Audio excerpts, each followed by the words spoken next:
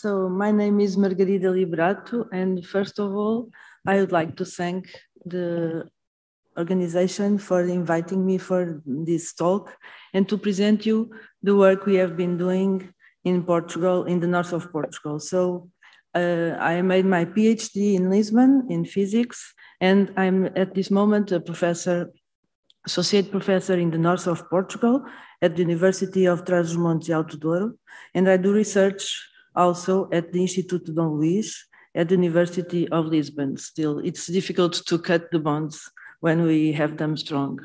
So I'm not working in predictability. I'm studying extreme events, extreme climate and weather events. And today I would like to profit of this opportunity to speak about storms explosive development in subtropical North Atlantic Ocean. So first of all, of course, you all know that extratropical cyclones are really very important for climate. They are important for the energy budget, the moisture budget. And here is a result from 2013 of an intercomparison work we have been doing to understand better what is the variability of extratropical cyclones and why for future scenarios there was such uncertainty on the occurrence of these events.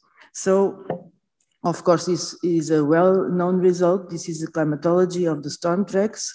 And if we look only to the strong cyclones, we have this very nice pattern, which is strictly over the higher latitudes. So if we remember that we are speaking about the southern eastern Atlantic, we see that stronger cyclones are really not very common. They are a rare event over this region. So we are here in Iberian Peninsula, and this is a region which is of interest for us.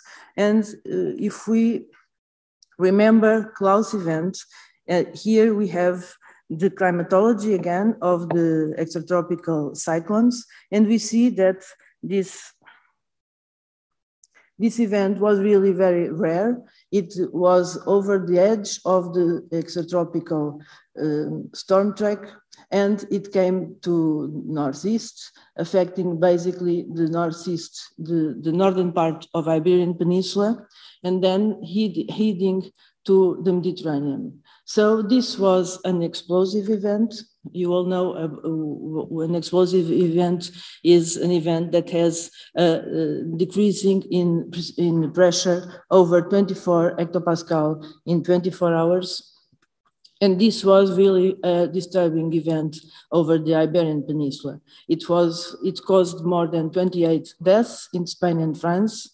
It was the most costly event of 2009, due mostly to extreme winds.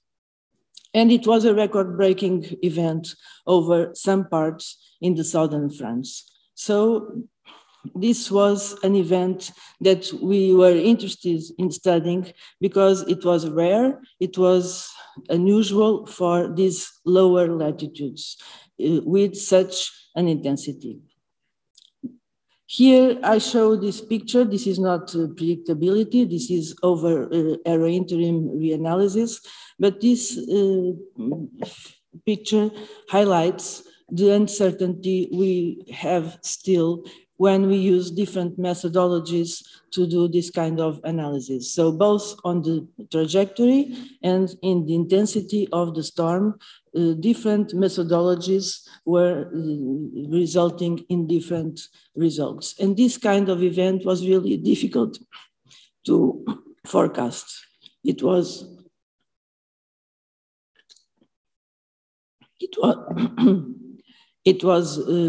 really a surprise even for experienced weather forecasters.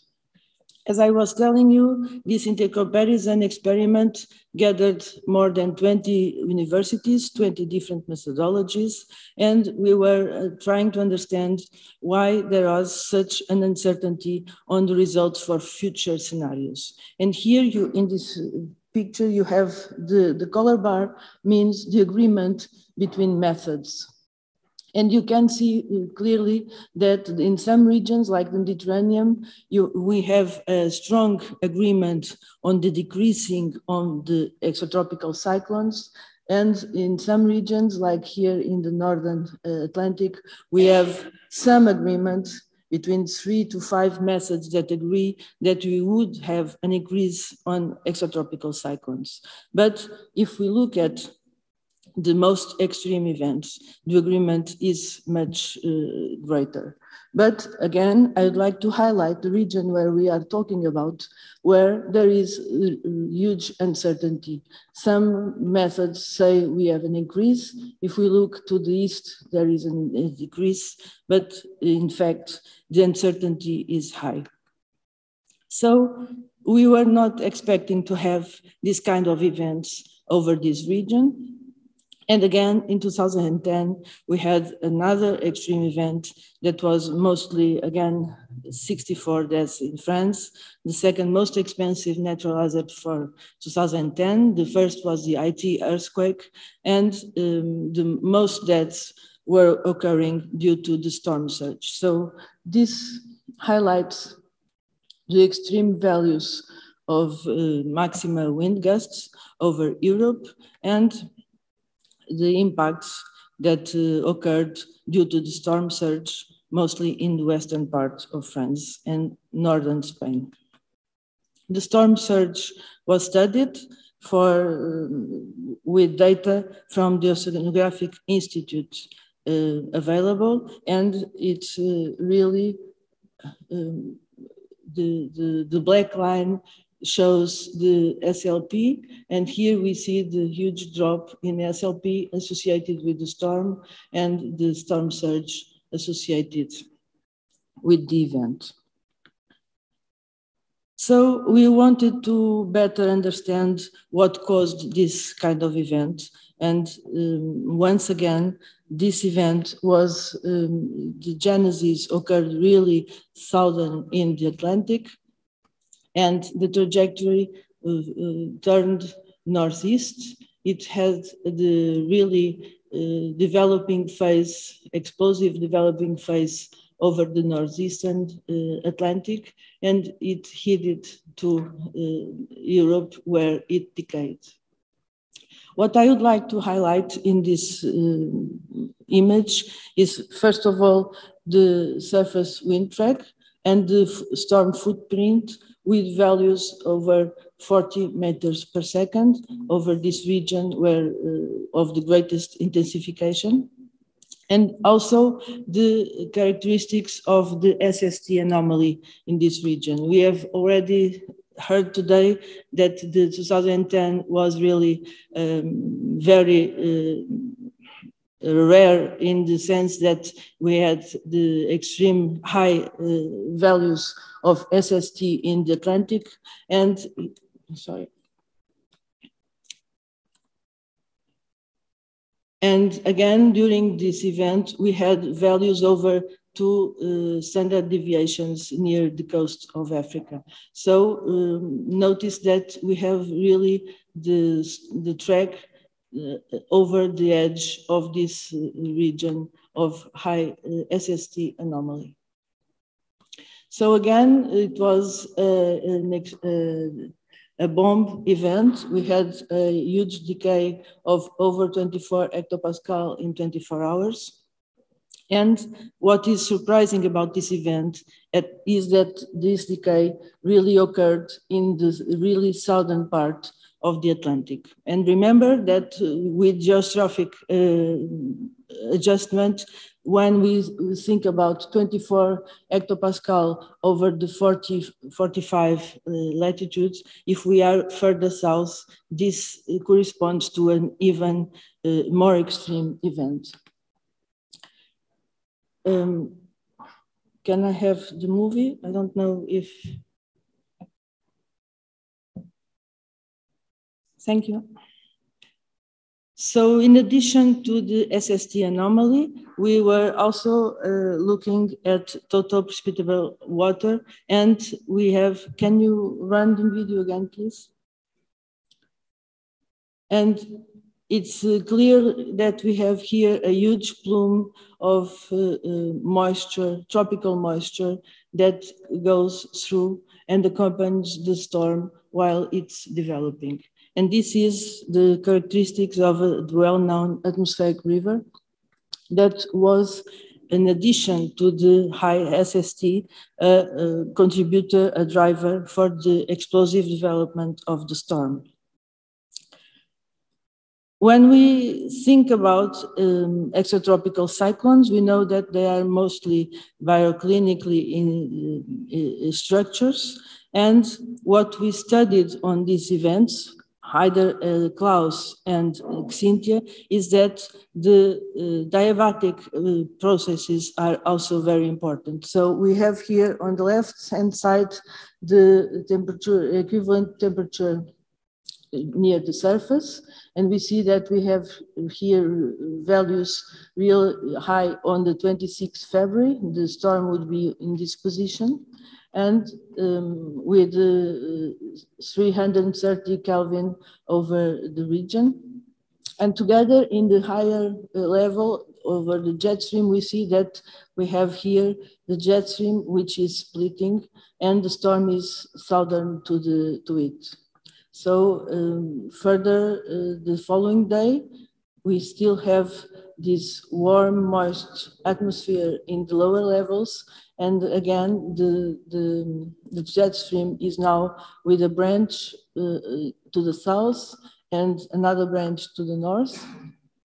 And finally, during the decaying phase of the storm, it is already over to the north of the jet stream. So we have here both processes, both the importance of the moist, warm temperature atmosphere over lower levels and the forcing of the jet stream over upper levels, which contributed to intensifying this storm. So this storm, as I mentioned, was this century, 210.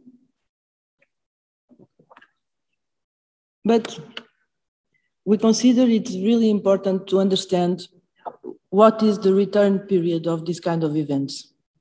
So when we go to these kind of meetings and we meet people from the reinsurance companies, they always talk to me about the Xynthia event. They always ask me, what is the return period of this event? This is really the 1 million questions for them.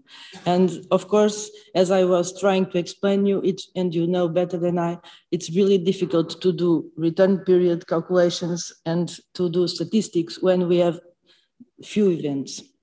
So in this region of the Atlantic, we don't have many events, and we were looking backwards and tried to understand if this was one event that was that had already occurred in history. And recently, in 1941, we had this similar event, which was known as one of the five most severe windstorms in Europe during the 20th century due to the high impacts it had over Portugal. And using 20th century analysis and old charts, we were studying the event. We really identified that the event had an explosive cyclone as well.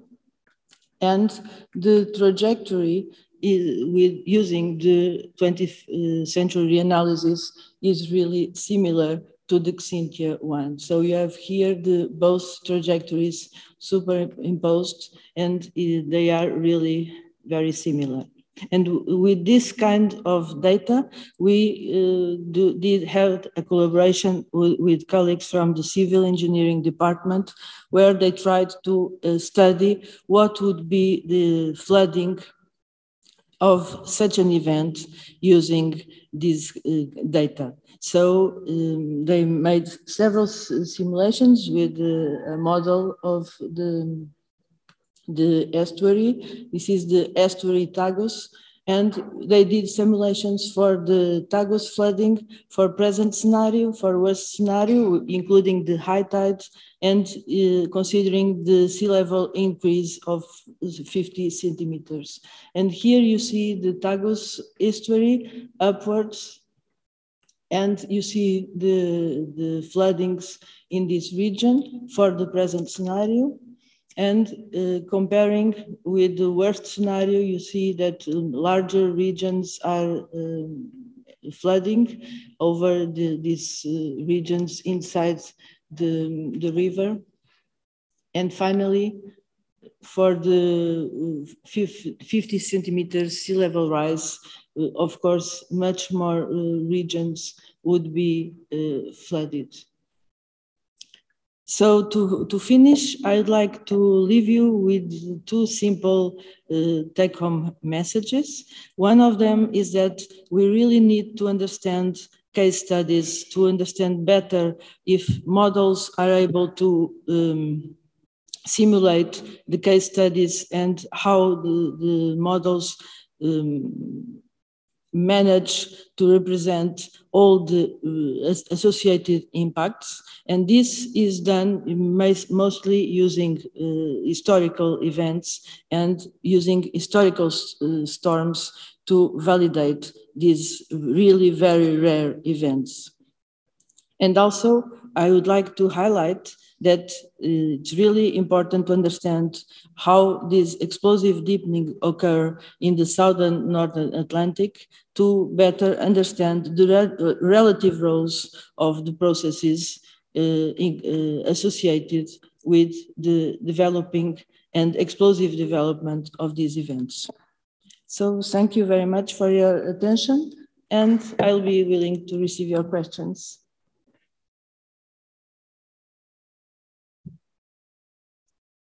Thanks a lot for the very nice talk. There is time for questions. Maybe I start. You said that one of these events, I think it was Klaus, was not well forecast. And could you in principle stimulate people to do reforecasts with current operational weather models and large ensembles in order to understand better why the predictability of this event was so low? I think this is one of the reasons why I'm here, because I would like really to have this kind of cooperation. I think we should look again at these events, we should revisit these events and have detailed modeling experiments to understand better the different processes. Because usually we work with large ensembles, with climatological means and analysis. And I think we should also do the analysis of specific events to better understand the physics and the drivers behind.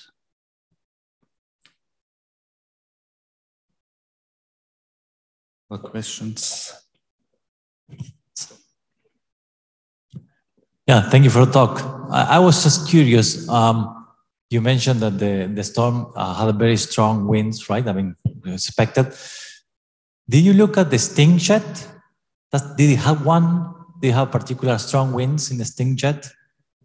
Yes, I think there are some works that look at the sting jets. I didn't look at it because usually I use reanalysis, and reanalysis in errant wind it had the resolution to work to study the sting jets.